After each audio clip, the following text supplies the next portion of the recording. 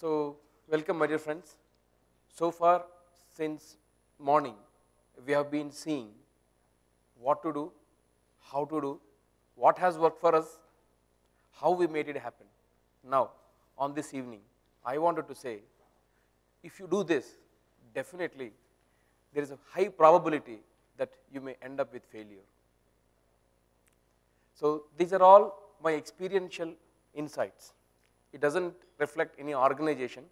However, over my 18 years of experience, whatever practical insights I got, I wanted to bring in front of you that if you do these things, or if you identify these patterns, it's high probable that you are on a wrong track. So again, it's an experience report. So these are based upon my observations. So on your context, some of them can be valid, some of them cannot be valid. Okay, with this, welcome to this session. What are the session objectives? First is, what are the most probable errors that can derail your agile planning outcome?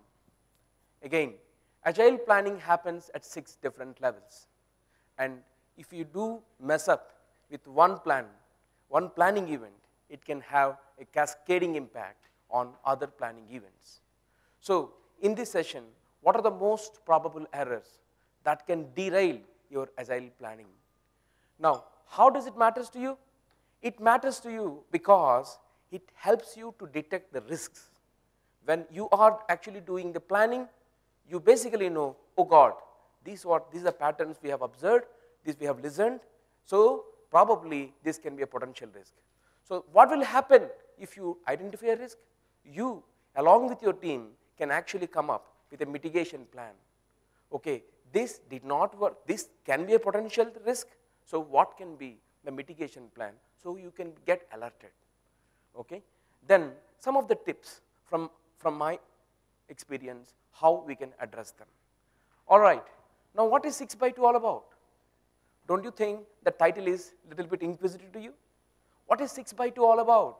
6x2 is all about 2 errors across 6 agile planning events makes 6x2. Now you can ask me, why 2? Because only 20-minute session time is given to me.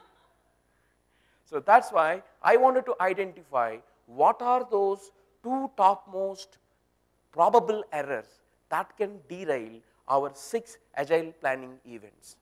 That is the topic. Now, as you